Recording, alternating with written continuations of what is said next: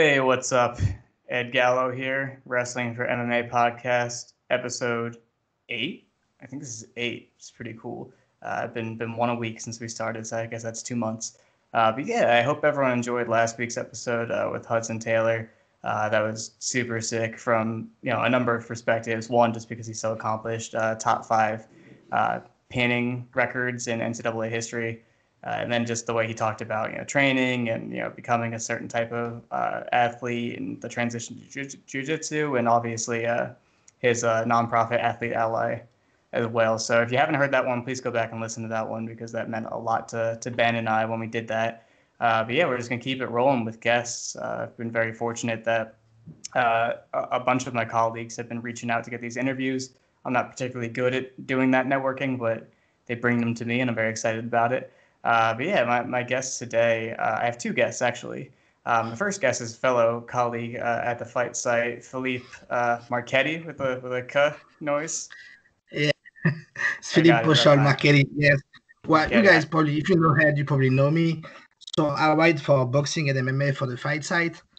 And yeah, I'm a big fan of the featherweight division in the UFC. So I brought one of my former favorite featherweight in the UFC for this podcast. So I'm very excited about this.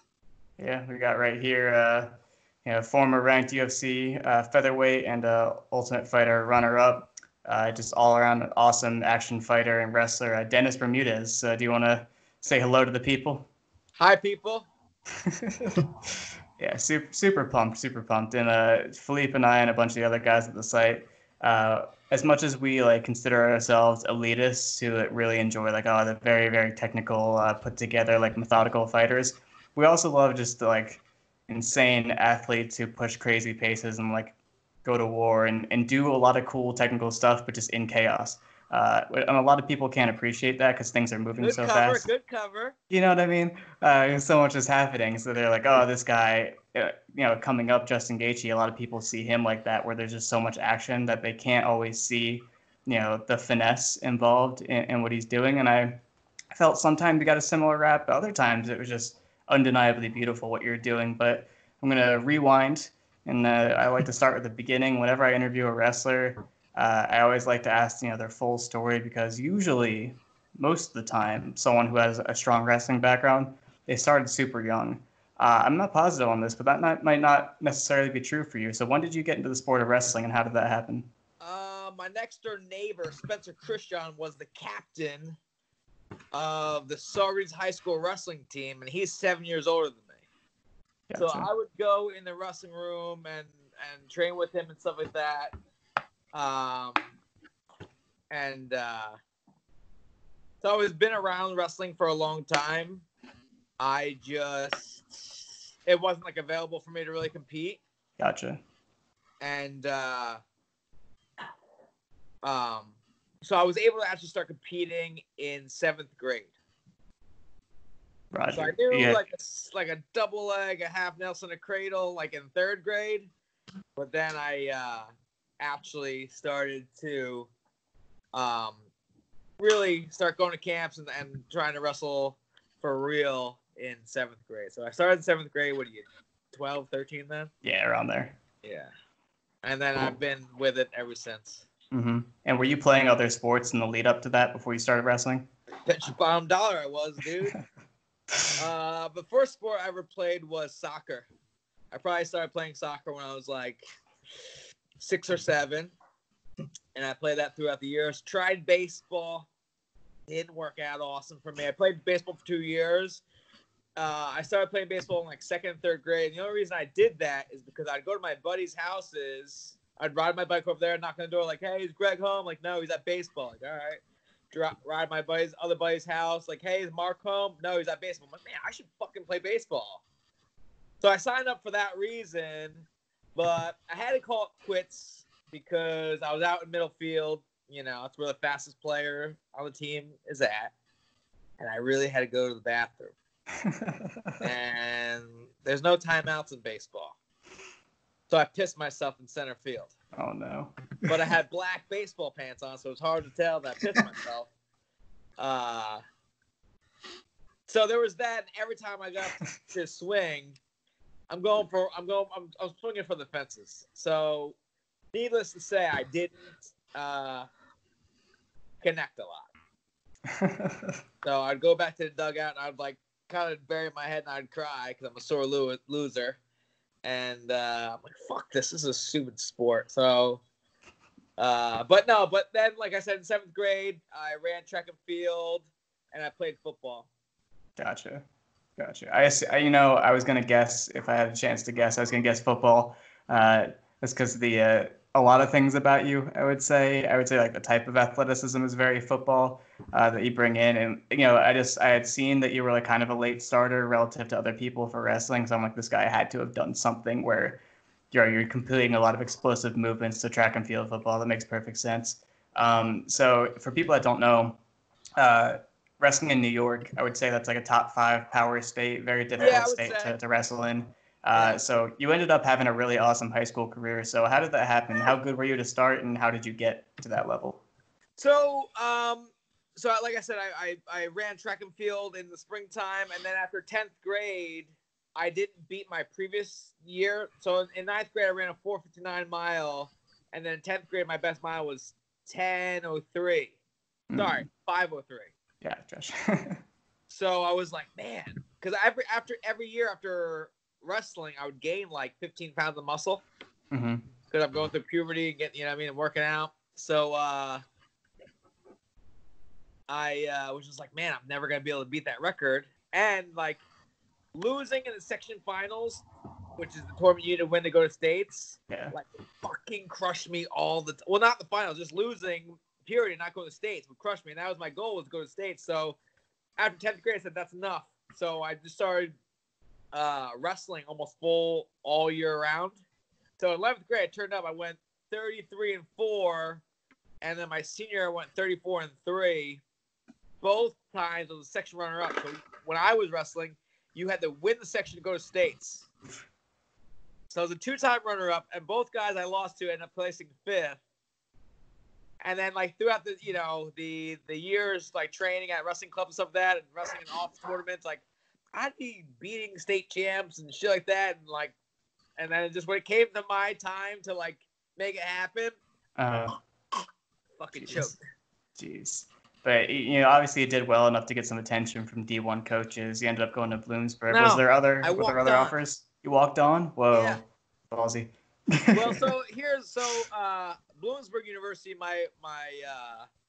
my great-grandfather was a president there for 30 years. So I was a shoo-in. Gotcha. Yeah, the only reason I took my SATs was to clear, the clearinghouse? Mm-hmm. Yeah. Which I didn't. So I was a Prop 48 the first year. And, we kicked ass, and I was like middle of the pack, but obviously you have to be like the best in your, weight to be the starter. So I worked my ass off and got a starting spot, and then I earned a little scholarship. Nice. So yeah. Yeah, and you took a red shirt your first year, is that right? And then you were red varsity shirt, for 2 48, years. Same thing. Gotcha. Yeah, 2 years as a starter. Yeah. So how did that progression go? Like, what kind of things were you doing that you felt like you're getting better? What was working with your style? Just kind of give us a picture of what that looked like. I figured out, my fighting style was a lot like my wrestling style. In college, I figured out I have a better gas tank than a lot of guys. Mm-hmm. So pull on their head, pull, move, and just get them tired. Because I wasn't technically the best guy. So I'd lose the first round. The second round would be close, and the third round, the third period, I'd crush them because they were so tired. So that was the only thing is looking back at my career, there's not a ton of longevity in wrestling like that. So by the time Nationals came or whatever, I was fucking pretty tired from doing that day in and day out since August. So March rolled around, I was like, dude, I just want to fucking... This sucks. I don't want to, Gotcha. And you end up, sticking out the rest of your career. It looks like you just had those 2 years as a starter, and then it was on to MMA after that, right? Well, what had happened was, your boy is pretty smooth with the ladies. You know what I'm saying? So there's this girl that was like I'd known her for many years. She was like doing some modeling near my college. I'm like, hey, come over. Came over, we partied, we did the dirty, if you know what I'm saying, right? And then, like 7 months later, she's like, I'm pregnant, and it's your kid. I'm like, what? No, you're not, no, you're not. And then I saw her, and she was very pregnant. I'm like, oh, shit. So I pretty much dropped everything. I tried to wrestle the third year, and I did a little bit. I wrestled but I was only going to school like twice a week. Uh-huh. And the other days I was working 2 jobs. And I wrestled in the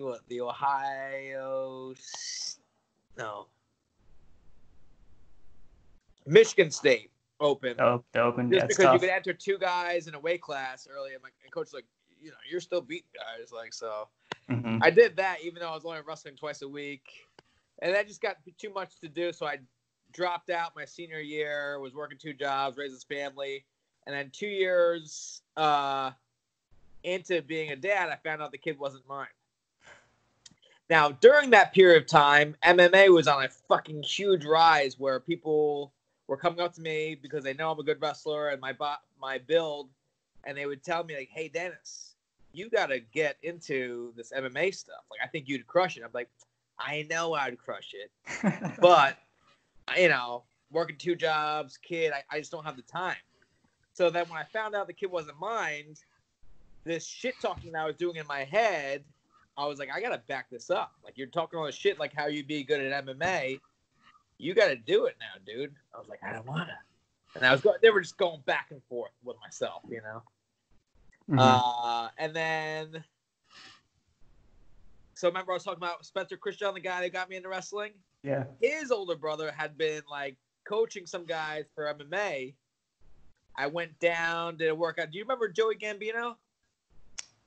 He fought in the UFC. Yeah, he has a cage tattoo on him, doesn't he? Yes. Yes, I do remember him. That's my younger brother's best friend. Gotcha. Growing up, so I used to beat him up on the trampoline all the time, and then he knew I had a good wrestling background, so he asked me to come down and train with him, work wrestling. So obviously, it goes from just wrestling to now we're doing MMA and submissions and shit like that. And I didn't know anything, so I just gave him a few neck cranks and shit like that, and I was tapping him out. And my buddy was like, "Dude, Dennis, you should fucking do this. Like, I think there's a fight at the end of this month. You should.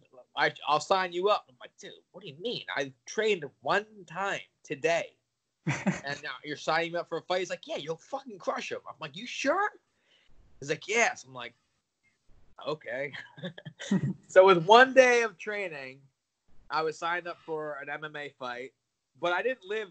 So my buddy lived upstate New York, and Joey Gambino and my buddy Tyrone, but I was living in Pennsylvania at the time, near Harrisburg. So I'm signed up for a fight, and I'm like, man, I'd better start training for this because I don't know anything.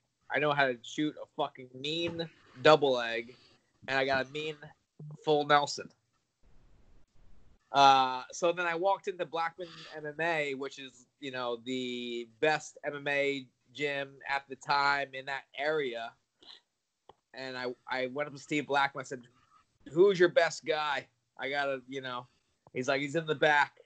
So I don't know if you remember Jeff Smith. He had tried out for the Ultimate Fighter and he lost a bullshit decision. It's when you only had 1 round to win. It was a season right after mine, I think. So it was the live one, right? Yeah. So the thing is he was kind of beating the guy up on the feet. He shot a takedown, maybe, and got stuffed. So the guy was on top, and Jeff was just going after submission after submission after submission. This guy was just trying not to get tapped out, and they gave the win to that guy. Jeez. So anyway, I go in the back of Steve Blackman's, and I'm training with Jeff Smith and a few other guys, and that's where it started. So at first it was just, I'm training for this fight. I signed up. So by a week into the training there, I'm signed up for another fight. I haven't fought 1 time. I'm signed up for 2 fights. one that month, the one the next month. And some of the guys, then I do those fights, and some of the guys in that gym start turning pro, and I'm already beating them. I'm like, what? You're pro? How are you pro? Like, I'm 2-0 amateur, and I'm beating it, you know? And they're like, tell me how much they're making. I'm like, what? I'm like, sign me up now. So after I got 4-0 pro, I fought with the Pennsylvania Athletic Commission to turn me pro. They're tough, though. Yeah, and then I TKO'd my first pro fight. I made $400 a fight and $400 a win. I was like, who wants to go out? Thanks on you, boy. I'll pay for everything. I'm rich. Because at the time, I was working at UPS making $125, and I lived with my mother. Mm-hmm. Yeah. Appealing.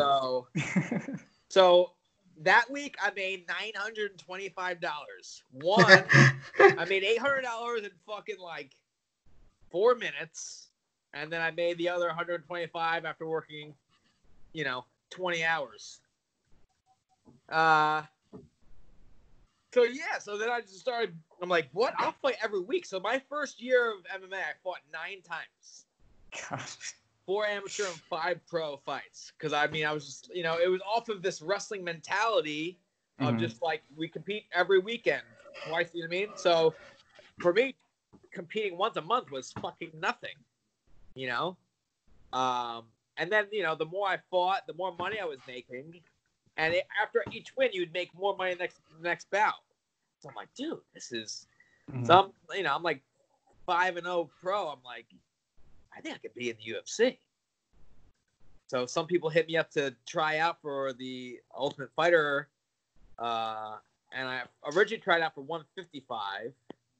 The season that Michael Johnson was on and those guys. GSP season, yeah. I made it to the finale where they give you the final interview and you do all the like CAT scans and make sure you're not on fucking steroids and shit like that. And they never called me back after 2 weeks. I'm like, fuck.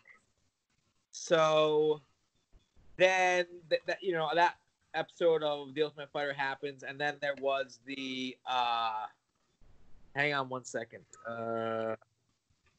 And then there was the 145-pound season. And my buddy hit me up randomly. Was like, hey, dude, they're doing 145. You should drop down to 145 and try. Because I had always fought at 155 prior. Right. So I was like, fuck it. So I hit up the UFC or my contact, and I said, you guys told me next time you guys do an episode of 155, I didn't have to do like the physical tryout. I could just fly out for the interview. I said, does that apply for 145? They said, yes. I'm like, all right. So they flew me out to Vegas to do the final interview. And then I'm in there talking to the guys. And like, oh, we remember you. We liked you a lot for 155. We just thought you were too small. I was like, fuck, what do you mean too small? I was undefeated when I was in here, you son of a bitch. How am I too small? I think I was like 6-0 pro at the time. How you gonna tell me I'm too small? So anyways, so they're like, all right, we got, you're on board. So I did the Ultimate Fighter. That was cool. And then I got into UFC.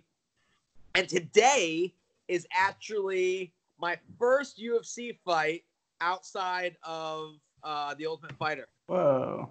I fought Pablo Garza. Lanky I thought guy. about coming out with sombrero and shit like that because he's Mexican.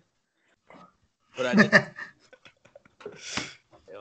So Dennis, early on when you're transitioning, because this is all happening so fast, you know what I mean? So you don't have a ton of time to like raise your skill competency as you're going. You're just kind of doing what you know, which is funny because you can see like you like gritting your way through a lot of situations early on, especially on the Ultimate Fighter. I remember the Akira Kurosane fight, like because as a viewer you don't like Akira Kurosane and you really want you to win that fight, and it doesn't look good early. You're getting hit, and diving into submissions and stuff like that, and just coming at his legs. But like the chain wrestling and the pressure and the pace is really seeing you through. So I guess in a general sense, what did you find was working for you really well in those early fights, and what kind of stuff wasn't working for you that might have like in college or early on?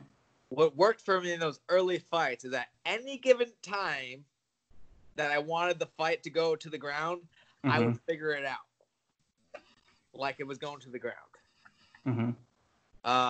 Were those similar attacks that you were hitting in college? Like, was your wrestling style translating?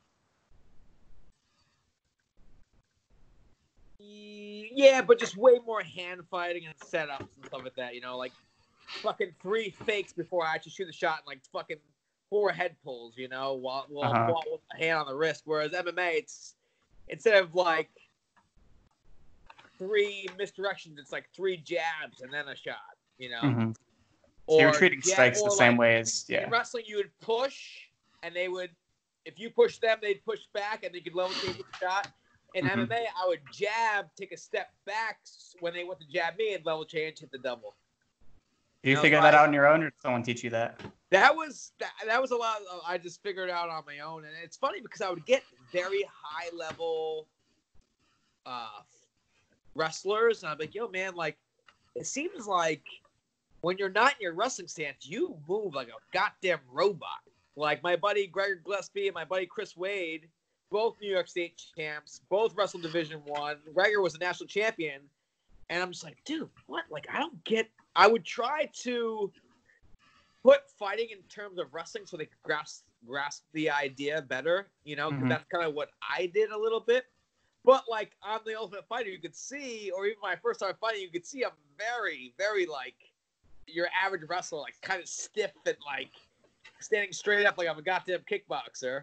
You know, whereas I evolved with my MMA, you see that my stance kind of get a little lower, my shoulders get looser, my punches come from different angles, and the setups and the movement, you know. And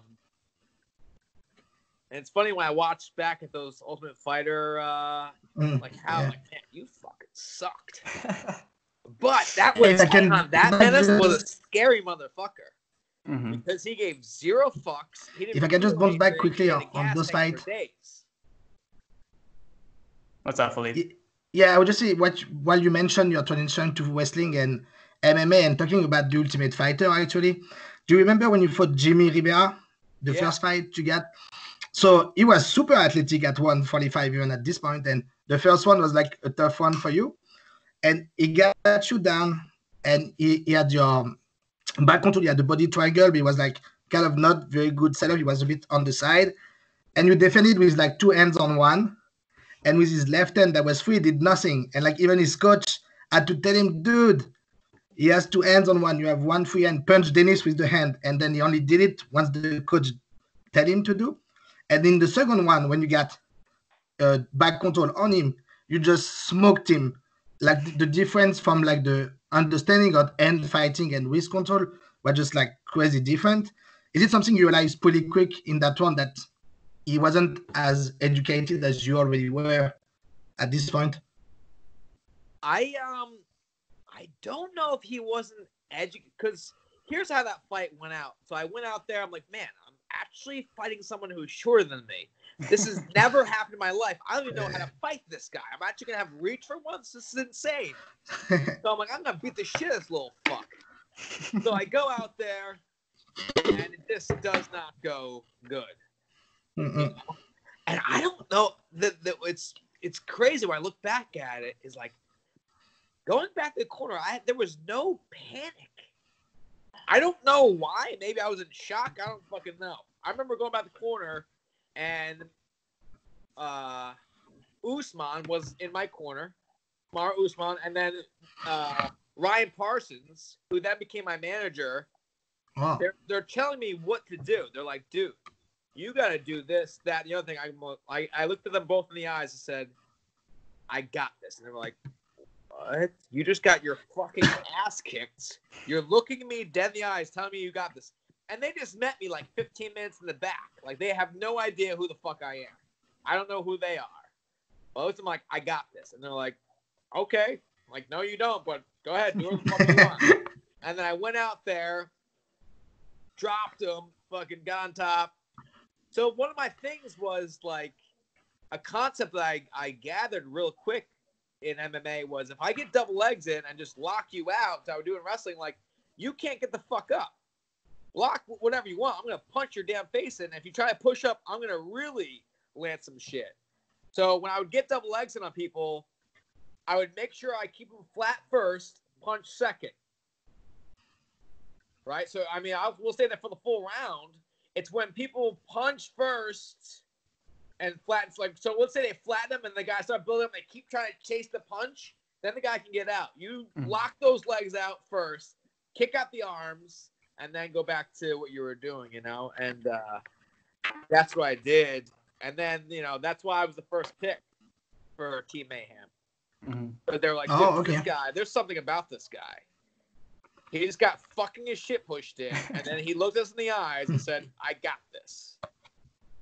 Well, there's something you did actually between the two ones that was different. Talking about fighting someone smaller, is that when you start the fight, you start with those front kicks, and he kept countering all of those. Like maybe you thought the distance would be enough, that the kicks would land. And in the second one, he didn't land kicks, just feinted the jab, wait for him to react and shot under. Maybe that was different. Well, what happened was, so, you know, I'd throw my combos and then he'd punch me and then I would stop. He would stop my combos.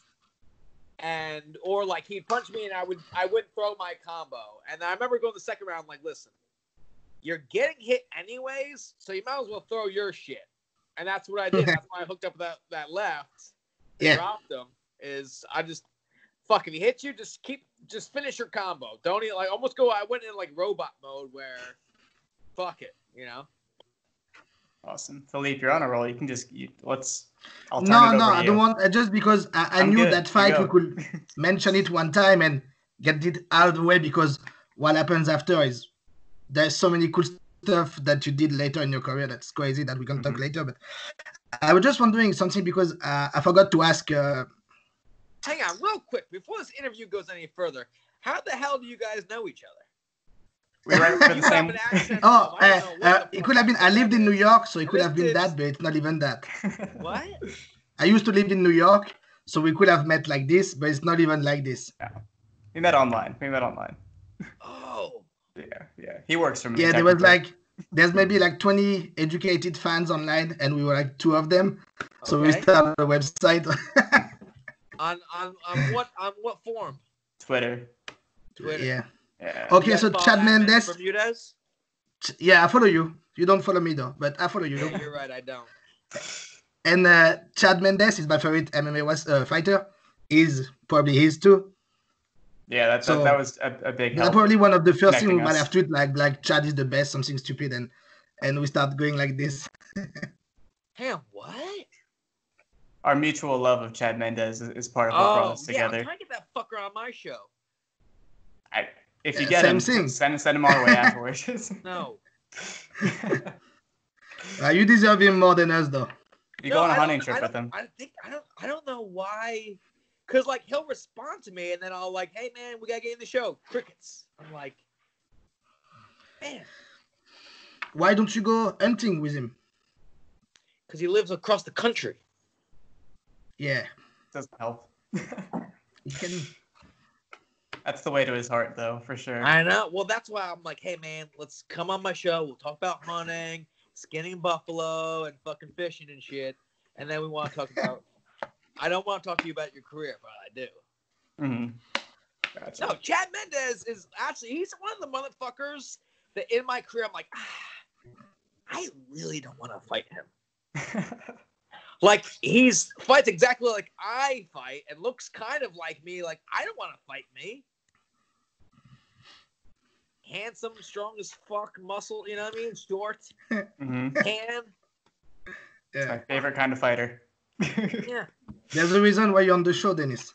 Yeah. Because we love fighters like this. So. Yeah.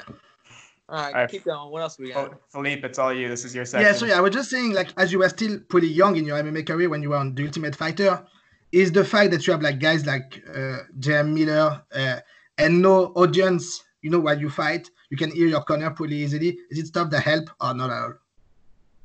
Oh, when I was in the house fighting? It's kind of like training. Like, whenever I would spar, like, back home, whatever like that, it's like, me and another guy, he's got like his coach, or maybe we have the same coach, or maybe it's another training partner, and like he's listening for tips for that, and same with me. So it was intimate like that, and that's another thing too with these fights that are happening now that there's nobody in the stands. It's almost like kind of training, Like when I fought Jimmy Rivera, we were fighting in the MGM fucking stadium, and there was nobody there. It was just Dana, Mayhem Miller, Michael Bisping, and then all the other guys trying to. Actually, now that was it. There was some cameraman, some cut man, and shit like that. And then all the other guys were in the back getting ready for their fights that were trying out for the show.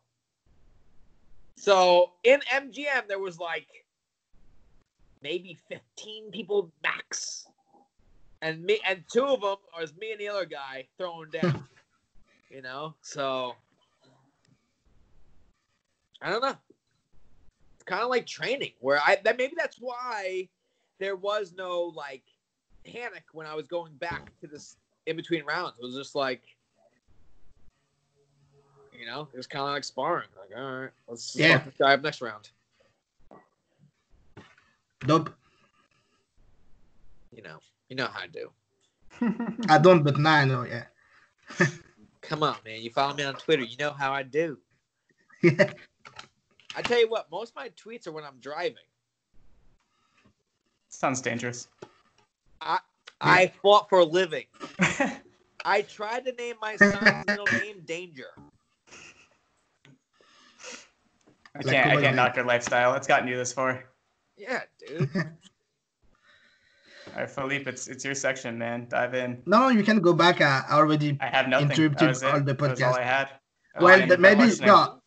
Now you can talk wrestling with Dennis and okay. I was just gonna say, like, I'm very impressed how quickly your striking improved. Like you never trained kickboxing anything before starting MMA. No, so like when I first started fighting, I think the reason why I had some success is because I could wrestle like a motherfucker, and I was trying to knock your fucking head off, and I wasn't afraid that you were trying to knock off mine. Mm-hmm. And then if I start, like, I would keep every fight standing the whole time unless you hit me pretty hard. I'm like, all right, let's change this up. Because you can't hit me really hard if you're on your back. But if I'm fucking you up, I'm going to stay there because it's way easier to kickbox than it is to wrestle. It requires less oxygen. Yeah, but like, I love that you said, I don't doubt you were super tough and everything, but you did some fucking super smart stuff, even with your striking. Like, there's some setup that you use that were really like high level. Like, there's some dudes who were in your division at the time that were mostly strikers that don't set up their strike as well as you did at some point in your career. Like, I feel like at some point, like, there's a fight, I feel you were so pissed off when you were in that fight against Jimmy Ellis. Help me, Ed, with the name. Jimmy Ellis. The fight you fought after Matt Grice. Yeah. First thing you did that I love is that when you walked out, you fist bumped Matt Grice. That was dope. No, that was when I fought Clay Guida. Are you okay? When Maybe. I fought Clay Guida, as I was coming out, Matt Grice was there. He'd already been in the car accident. Yeah. And, I think it's Jimmy Ellis because you were so mad. Not mad, but you looked like you wanted to prove something because at the time, people, they probably forgot a bit about him, but he was like not undefeated, but he was talked a lot about like a guy who will out-grapple you. Jimmy Hedis and me were like neck and neck for the most takedowns in the UFC at the time. So for me, and people were like, hey man, he's got judo, he's probably going to take you down. I was like, he ain't taking down shit. I fucking fucked his ass up. Yeah, like you did some stuff. When I mentioning the mixing the wrestling with the strike is that you will get like the single collar tie, like if you were gonna punch him in the clinch, but actually you will push him back and distract him with the right hand and get your inside trip while you punch him so he doesn't see it and get him on the ground. And then you will do the same thing, but instead of really grabbing the neck, you will just set up, just frame and get your right hand. So those stuff, it's people who truly understand all the weapons there. Like there's so many people that are not able to set up both stuff. So it's not just about being tough and moving forward. You are a super smart fighter, man. Yeah. Well, the thing about fighting Jimmy Hedis is I knew if I fought with my hands down, he couldn't knock me out. So I was like, I'm gonna fuck it. It's a free for all. It's like me kicking the shit out of him. I just can't let him fucking take me down because he actually is pretty crafty with his submissions. So it was like, just fuck him up on the feet because he can't touch me on my feet. And my wrestling superior to his judo. Like, the only person that has good judo is fucking Ronda Rousey. And the reason she has good judo is because she was going against fucking girls that couldn't wrestle. Accurate. You know what I'm saying? Yeah. No, but you know, she's an Olympian, and I watched Jimmy Hedges fuck up a bunch of other dudes. I was like, damn. I was just like, not happening. I don't care. Like, when I look at his body and his face, like, you can't beat me. You don't have the muscle mass, and there doesn't look like there's a mean bone in your fucking body. You're not beating me. You know? I've trained with Jimmy. He's super nice. I agree. Yeah, he's good. Yeah, good dude. And the thing is me and him were actually fighting in the same area before we both made the UFC. So he was fighting near the Scranton area, and I was fighting in Harrisburg, which is only like an hour and a half apart. So, like, when we were coming up through the ranks, people were like, yo, you should fight this guy over here. Like, no one can touch him. I'm like, I'll fucking crush him. But I'm really glad it got saved for the UFC because that was that easy money. Yeah. You got performance of the night for this, right? Yeah. Back to back with the Guida fight, I think. Yeah, that was good. That was your prime. Until tax season hit. They're like, hey, Dennis, you owe us $37,000. I said, hey, you guys are fucking robbers. And I wrote the check, and then I called my brother who is in the Coast Guard. I said, fuck you. Fuck the government. You guys are fucking robbers. He's like, Dennis, I don't work for, I work for the government, but, I'm not taking your money. I said, Jay, go fucking take your fist and shove it up your ass. Tough day. The biggest check I've ever wrote, the second biggest check I've ever wrote was for taxes. The first is for my damn house. Speaking of Clay Guida, did you ever get to train with him one-on-one in any more formal context? I'm wondering what he's like in a straight wrestling session. You know what I mean? Well, the thing, what's funny is, so in November of 2011, I was preparing for the Ultimate Fighter finale, and my old wrestling club, Journeyman Wrestling, had me, Clay Guida, and Chael Sonnen there for a clinic. And at the time, I'm like, man, these guys are fucking complete studs. But at the time, Clay was also wrestling was fighting at 155. So I never thought he would ever come down to 45, you know? And then when he did, he was very easy to get ready for. Because he's Clay Guida. You know? Getting ready for someone... Jimmy Hedges was pretty easy... Well... Jimmy Hedges was easy to mentally prepare for. I just know I could crush him. And, and then the thing was, if I lose to this, in my eyes, there's no muscle. He's like a boy, kind of. He looks like a 15-year-old boy, you know? If I lose to him, I gotta reconsider what the fuck I'm even doing here. So, beating Clay Guida was a reward.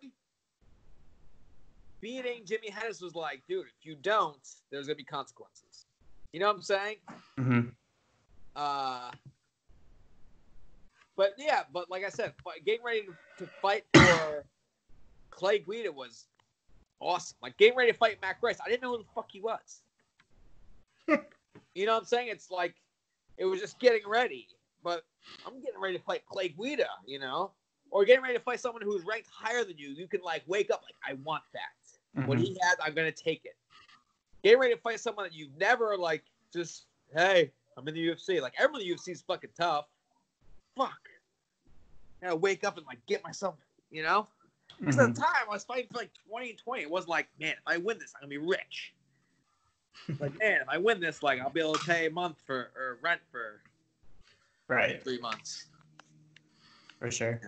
You've talked a few times about, what people feel like, physically, being stronger than them. Did you feel like it was just your athletic career carrying over, or did you do some serious strength and conditioning work? And what kind of stuff were you doing throughout your career to maintain that? I've always lifted, but because I have like Napoleon syndrome, I was always like the smaller kid in school and stuff like that. So I would lift and work out and run just so I could be better than people at shit. Like, yeah, you're taller than me and like whatever, but like I could do more pull-ups than you fucking pussy. So yeah, that became my like, and that's how I like handled problems, I guess, is I would just like go work out, So it's just been like an Napoleon syndrome that's always like kind of stuck with me, but now it's gone because I don't really care. I'm not competing for it. Like my whole life, I've been competing with people and things, but now I'm not. So it's like, fuck, man, I actually got to work out to just look good. It's tough. Being around a lot of other MMA fighters, did you think that their like strength and conditioning routines were up to par with what you were doing, or did you notice that as like a deficit area? No, I knew everyone's working out and stuff like that. Like, I've definitely grabbed people and done whatever I wanted to them, but I can never say that ever happened to me. I've watched people grab other people. I'm like, man, he just can't stop him from doing that, Which sometimes, I mean, if it wasn't like that was going to be a reason why I would ever hang up the gloves was because like, man, that other guy who weighs exact same as me did whatever he wanted to me. There's nothing I could do about it. And I was manhandled. That's never happened to me, But those 3 bullshit split decisions in a row, which were equivalent to $150,000, and I have kids, like fuck that. I'm gonna have 3 guys that don't know what the fuck they're watching decide if I'm gonna get paid or not. That's the real reason why I walked away from the sport. And the last fight wasn't. It was just I was going through like a relationship problem. Where, I was with this girl, she fucking moved out, whatever, and I was just like, yo, someone's got to pay. I was just upset. And I'm like, yo, I'm fucking somebody up. Yo, call my manager, like, hey, remember I told you I think I'm done fighting? Line another one up. So, that's all about. Did it help? Fuck yeah, man. I made $100,000. Nice. Good to hear. Yeah. Philippe, did you have other, fight-specific questions you had on your mind? I know you got a lot of technical details. Did you, when you grew up, you mentioned doing football and things when you were a kid? Did you like boxing or even like wrestling? Someone you liked when you were like a teenager or a kid? I was in 6th grade. I was really into WWF. Okay. And I was really pissed when they got sued and had to change it to WWE. I still call it WWF. That's what it is. All right. Yeah, so I was really into that. So I was like kicking my friends in the balls and fucking giving the stunner in class. And then boxing. Like I really liked Mike Tyson. I thought he was really cool growing up. And I also liked but I never like sat down as a youngster and like watched his fight from like him coming. I would just like see, they were only like a couple rounds anyways. But I mean, it's fights that went to decision. I didn't stick around for the whole thing. I was there for the first 3 rounds, and after that, I'm like, I have ADD. I gotta get out of here and run around the house, And then I also like Felix Trinidad, only because he was Puerto Rican and I was Puerto Rican. Well, still am. That's great. What do you think is your best fight, your best performance in your career?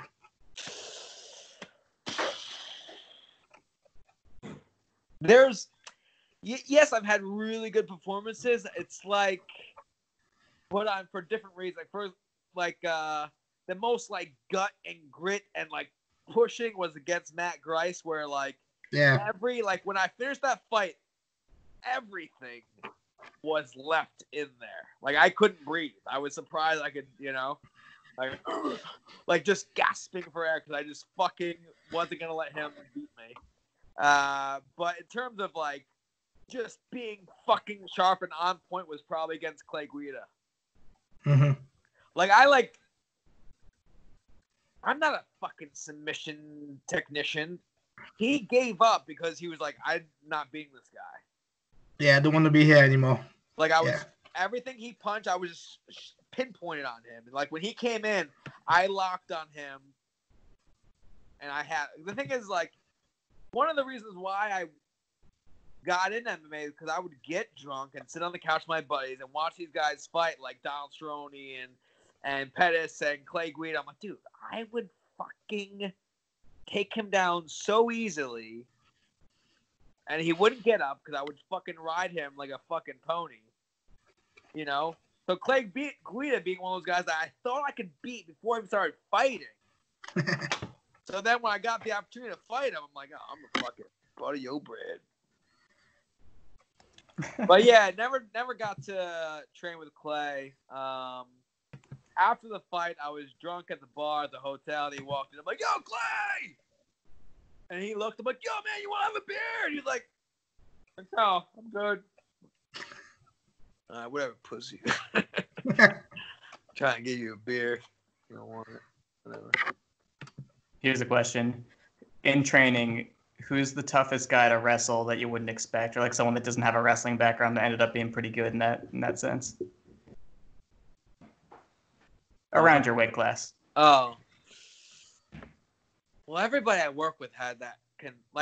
If you didn't wrestle in high school or made it to my level, you can't touch my legs.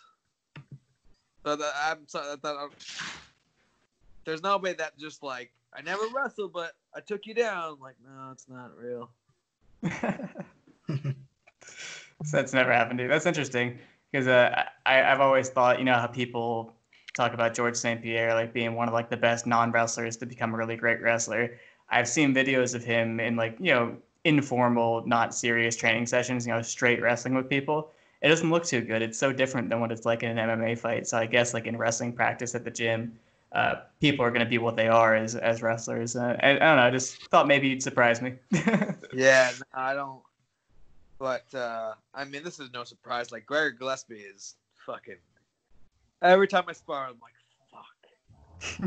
I would just punch him in the face, and hopefully he would stay there, but he'd shoot from like 5 feet away. I'd see it coming, and he would still somehow like figure it out. Like, well, we'd also have like big 16-ounce gloves on, so it changed a little bit. It's harder.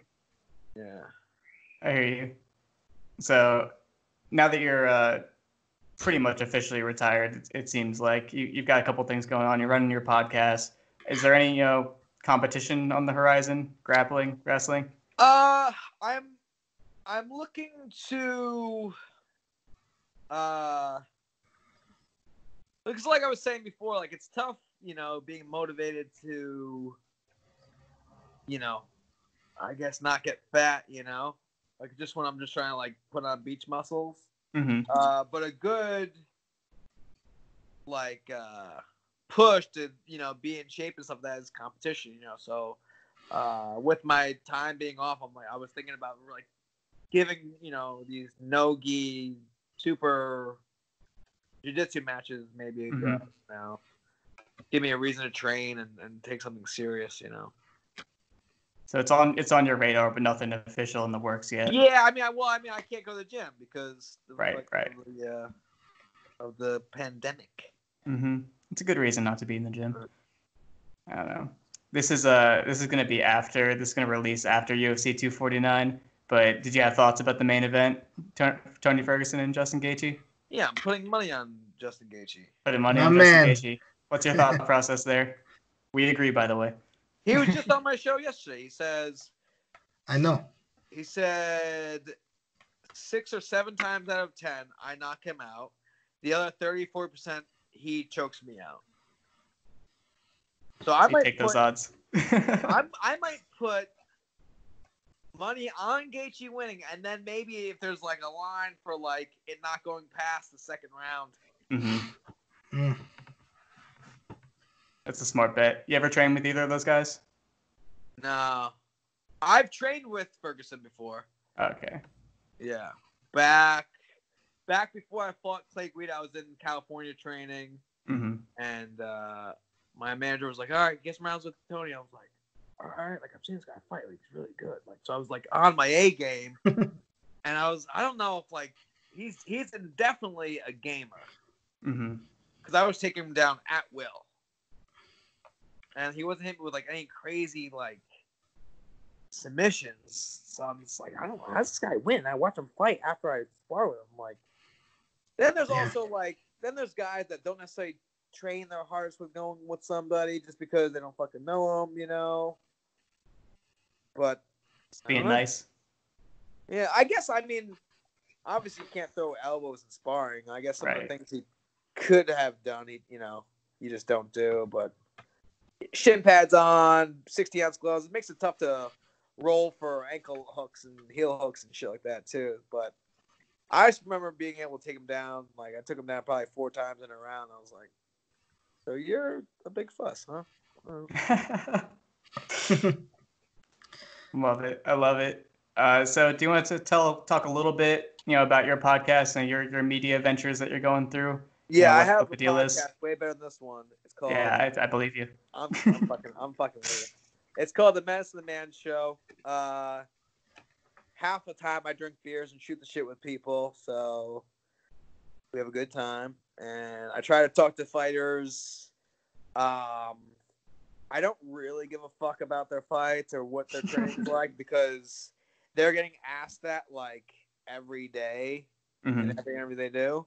And being a fighter, I don't want to fucking talk about that shit because I actually do it, So I try to like talk gym talk with them, like, "Yo, man, you single? You married? Whatever. What's your deal?" Like, "I'm single." Like, "Oh yeah, you on Tinder? Like, what are your pickup lines? Do you party? Do you drink? Do you smoke weed? What's your vice? Oh, you eat clean all the time? Like, you're a loser. I don't want to talk about that." Yeah, but I'm looking to hear, I don't know. Or if there's like controversy or someone talking shit between each other, I'm like, "Yo, let me hear your side of it." That's pretty sick. Yeah. Sounds good. I'll definitely give it a listen. With the competition stuff like that and the stakes being so high, it's not like it used to be. Like, where fucking like Chuck Liddell was out like sniffing coke and being, wasted. Everyone's like trying to like, the room for error is so minute that everyone's, What, are you Christian too? Church boy? What's going on there? You're finding it more difficult to find interesting characters in the sport. Well, there's people that'll admit it, at least. It is interesting with, everything going on and all the coverage. Like, they're not trying to leak their... I'm pretty good at, like, getting people to open up, But, yeah. All right. That's all I got. Philippe, do you have closing questions? No, that was cool. No, that was fun. That's pretty sweet. It's one of my things, I like All to have a lot of fun. Cool. Well, you cracked me up. This was awesome. Yeah, learned a lot for sure. Yeah. Definitely Would gonna you say listen it's to the best day of your life? Yeah, I would say it's probably top one best days of my life. Wow. It's up there. Yeah. What I'm talking about. Until you get Chad for me, then that's it's gotta jump you at that point. Hey, no chance is Chad gonna be as funny as me or say the wild things I just said. Oh, for sure not that, but just wish fulfillment. I've had this dream so long of having. Yeah, I'm trying to find a contact that we could go and have chat before you, but that's gonna be tough. Without paying him like $5,000, because that's an option, but I don't have that. Nobody is funnier than me. I believe that for sure. I believe that too. Having a hard time keeping it together, but I'm a professional, so. No, you're not. You're in your bedroom. I'm in the kitchen, actually. Let me see that, please. All right, let's spin this around. I'm all hooked up to a bunch of stuff here. All right, so we got this is the back cabinet where the dog food is, and there's a crock pot behind me, which indicates that it's the kitchen. And there's the window to outside, and how can I turn this without unplugging the rest of my life? And there's a bunch of kitchen stuff. Okay. Little kitchen area. Can I give you a little pointer? Yeah, hit me up. Actually, you kind of are, aren't you? That says, try and shoot that camera in the corner. Yeah, I'm sitting back in the back corner. So you can't see that little flower. Oh, I like the flower. Or just put like a picture of me on there. Framed photo, like right over here, this region. Take the crock pot out. Yeah. So where are you? I'm in Philly. You're in Philly. And where are you at? I don't even know. What kind of accent do you have? Where are you? You asking me? Yeah. You're the only one with accent on here. I'm from Paris. I'm French. Oh, Paris. If you ever come to Paris. Okay. You can't right now. I work in a hotel. Actually, I manage a hotel. So if you want a free room, for sure, man. Just for one night. You work in a hotel? Yeah. Let me just, if I may, I can walk around the hotel. I just need the connection. You can get me a free room? For one night. For one night? How many stars is that hotel? Just four. Just four? You know, in France, like the rooms, they are not as big as in the States, but it's pretty cool. So yeah, if you after the pandemic, if you ever come to Paris, shoot me up, dude, for sure. I give you like a great room. All right, fucks with it, man. You guys eat a lot of croissants over there, right? Oh, you're breaking up. Yeah, you're all choppy. Probably walking around. You know what it is? Oh yeah, it's probably the hotel Wi-Fi. Yeah, I'm with my 4G because the hotel Wi-Fi is fucking shit. You gotta pay the extra money to get the upgraded Wi-Fi, dude. That's true. Is this a tour right now? Yeah. We'll get the tour of the hotel. Yeah, I'm back. You guys gonna eat tacos and drink Coronas or tequila tonight? Yeah, brisket tacos. The real stuff. Oh, wow, all right. Do you guys celebrate Cinco de Mayo over there in France? Dude, do you know what Cinco de Mayo is? When the Mexican whoop the French people, so we don't. But I love Mexico, holiday. So I don't mind. I like Cinco de Mayo as a boxing fan. Any reason to smoke down some tacos? All right, guys. Done. Cheers. I'm out like a fat kid in dodgeball. All right. Thank you for being here. Thanks, man. That was great. Bye-bye. Have a good one. Ciao, man.